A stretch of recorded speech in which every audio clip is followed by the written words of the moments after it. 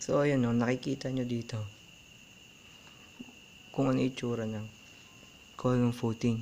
So, kung makikita nyo, papaalala ko lang ulit, etong babang to, itong portion na to, ito po yung footing mismo. Ito. Yan. Kung makikita nyo sa gitna, yan yung column. Okay? So, ito yung top view. And then, pag pinoproject natin siya pataas, ito yung tatawag na longitudinal section. Pag tumingin kayo sa kabila, ito yung column nyo, ito yung footing nyo, hatiin nyo sa gitna, ito yung view na makikita nyo. Okay?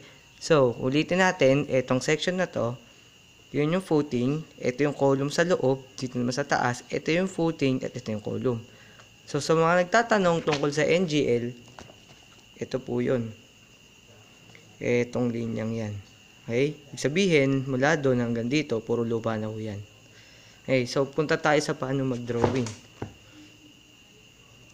So, meron tayong 8 basic steps kung paano mag-drawing. So, papakita ko sa inyo isa-isa. Pero punta tayo doon sa number 1.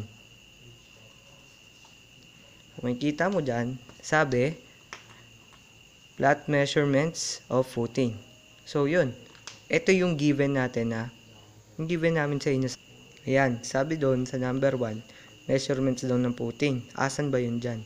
Ito, 1 by 1 by 0.3. Gagamitin nyo lang, ito. Okay? Sabi sa instruction, top view lang muna yung i-drawing natin. So, gawin natin.